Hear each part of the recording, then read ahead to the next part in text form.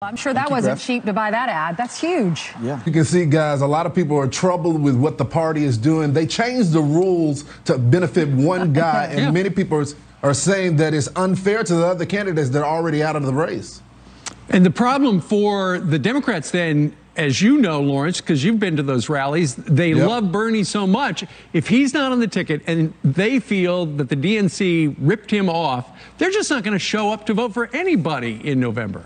No, and if you're one of these campaigns that spent a lot of time raising small dollar donations so that you can reach the threshold to get into the debate, and then they erase it, there's a reason for a lot of that frustration. One of the camps that did just that was Pete Buttigieg. He's been on the stage. He'll be on the stage tonight. Well, he did a town hall in Las Vegas, as did many other candidates on CNN. He was asked a question by Aaron Burnett.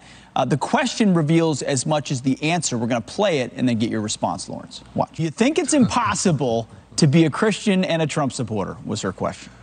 Look, I'm not going to get into theology because we'll be here all day. I'm a preacher's kid, so I'm not going to go back and forth on it. But I think the question setup says a lot about CNN. Exactly. And also, I think Pete needs to worry about the conservatives that are now going to be in that primary. Democrats, Republicans, the Bible's there so that it can try to keep us in check. It's a guideline for us to live our lives.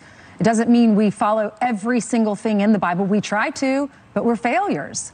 Yeah, and I don't think the government paying for everything is quite a Christian doctrine. I also don't think killing kids is Christian doctrine as well. But again, like I said, I can go back and forth with Mayor Pete on that all day about their value system with the left, and I think they become even more progressive, getting away from those Christian values. Again, the Democratic Party used to value that evangelical vote, and right now they shun those people. He needs to be worried about how he's going to get those voters, because right now we're not seeing a lot of Christian voters out there supporting Mayor Pete. All right, joining us from the so-called Sin City of Las Vegas. No. It all comes together. Don't get in any trouble, Lawrence. They hate that. They hate that. I know they do. I know.